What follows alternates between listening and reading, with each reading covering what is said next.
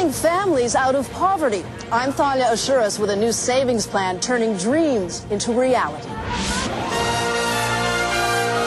This is the CBS Evening News with Bob Schieffer reporting tonight from Washington.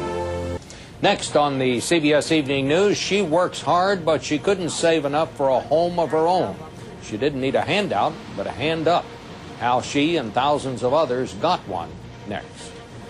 Nearly 70% of American families own their own homes, but it can be awfully tough for many working Americans who live paycheck to paycheck to save enough for that all-important down payment, which is where a fast-growing network of local programs is coming in to help people learn how to save and give them a boost toward their goal. Here's Thalia Ashuras.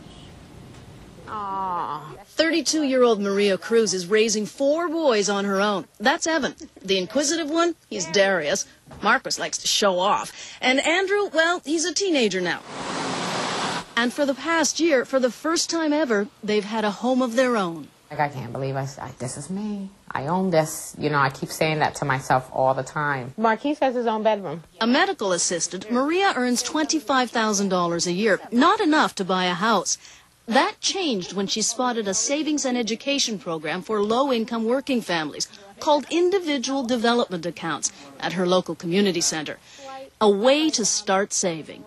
My goal every month was at least $100. For every dollar Maria managed to put away, her local IDA program, one of almost 500 across the country, provided $3 in matching funds from federal, state, and private sources. I saved $1,333, and IDA matched me $4,000.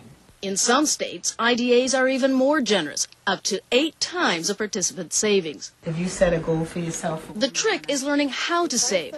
The know-how comes from 8 weeks of mandatory financial education classes. The incentives, cash for a college education, starting a small business, or, as in Maria's case, for a down payment on a first home. The more I saved, the more I was going to better myself. In my heart, I was choosing a home. The philosophy, originally developed by a professor at Washington University, is that the best way to get ahead is to save money and acquire assets.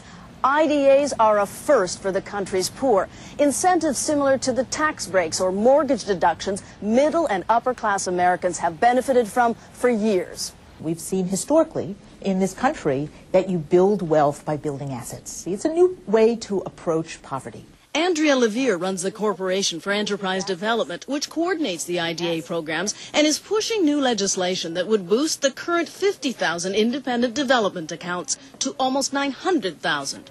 There's kind of a dirty word hanging in the air, kind of, that this is part of a welfare program, though.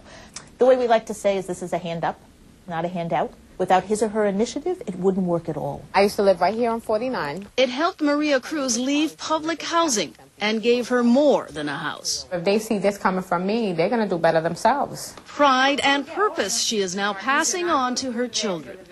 Thalia Ashuras, CBS News, Fitchburg, Massachusetts.